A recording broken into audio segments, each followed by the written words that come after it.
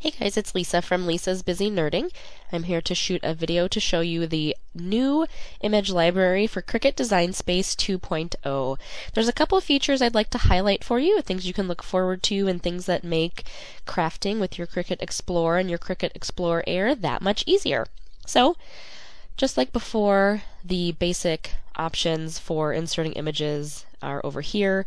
If you click Insert Image, this is from a previous video. Okay, if you click Insert Image, it will bring you to the vast image library.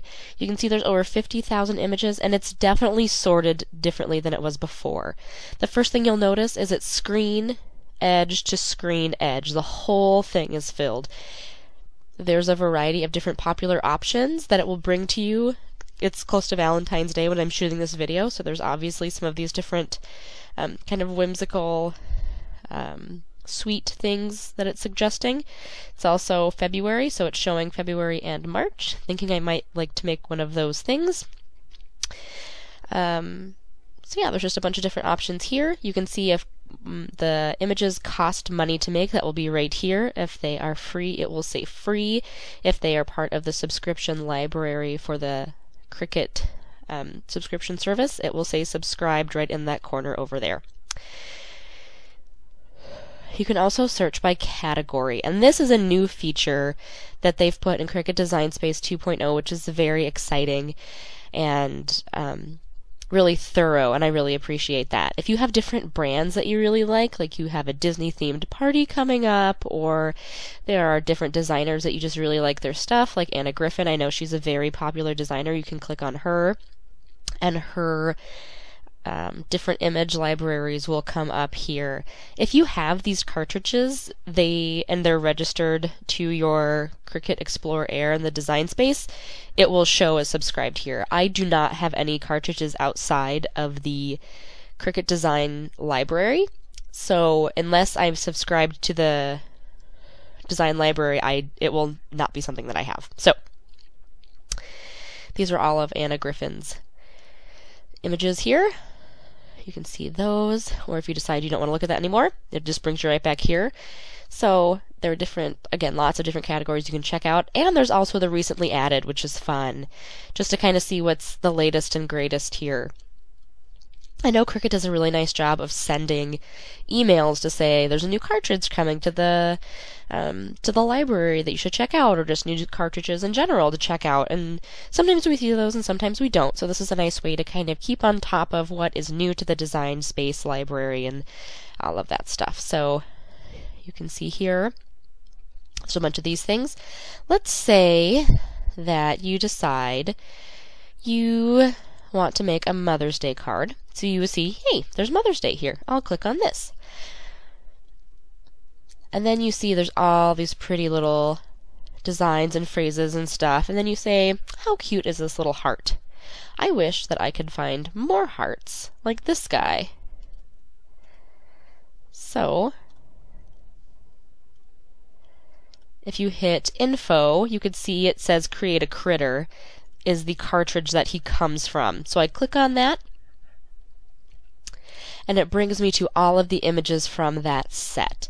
So now I can have coordinating images to go on a card for Mother's Day. I can put a cupcake with that heart.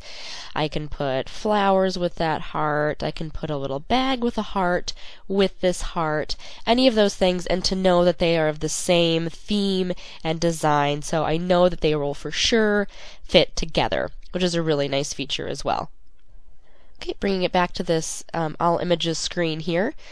There are lots of different ways to search through the images. You can see that you can just look through all images. If you know that you want to make a birthday card, you can just type in birthday and see what pops up. If you want to do a get well card, you can do that. If you're looking for different themes, you can do that there.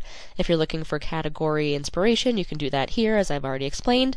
Or you can look through specific cartridges.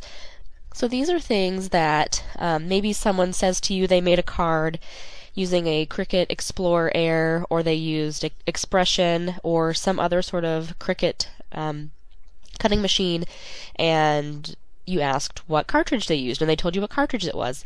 So then you can come and see the different patterns and designs in that cartridge, which is really cool. I know I just saw someone on Split Coast Stampers asking about the 50 States cartridge, because she wanted all the images in that cartridge. As you can see, I can buy the digital cartridge for $30, and then I have it forever and ever and ever, which is wonderful. I also have access to this cartridge because I am subscribed with the Cricut Design Space subscription. So that is just included with my stuff here. And then if I decide I want to go and see all the images in this set because something has caught my eye, I can do that and it pulls it right up. So as you can see, the Cricut Design Space image library has really improved with Cricut Design Space 2.0. The ability to browse is a lot easier. It's quicker. I mean, this is not some special version I'm using. This is the Cricut Design Space 2.0 that is live right now. This is absolutely how snappy and responsive it is. It's easy to look through cartridges, categories, and all images. It's easy to see if it's something you're subscribed to, if it's something you have to pay for, or if it's just a free image altogether. And it's absolutely easy to find coordinating images for different projects as well. I think that the improvements in Design Space 2.0 are incredible, and that is definitely seen in the improved and streamlined image library. Thanks for watching. Happy crafting.